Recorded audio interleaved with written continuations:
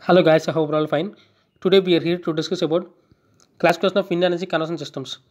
They are based on axis of rotation. It is classified into two types.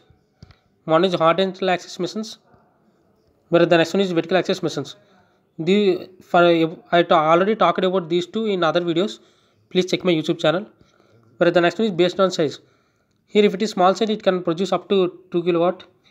Where the next one is medium size, it can be produced up to 2 to 100 kilowatts. Where the next one is large size, it can produce up to 100 kilowatt and up. There are two subclasses in this large size.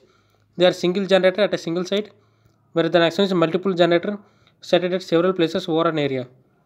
Where the next one is based on output power. If it is DC output, then there are two types like DC generator and alternator rectifier. Whereas in AC output, there is like variable frequency, variable or constant voltage AC, or constant frequency, variable or constant voltage AC. Whereas the next one is rotational speed. Here there will be constant speed with variable pitch blades, or nearly constant speed with fixed pitch blades.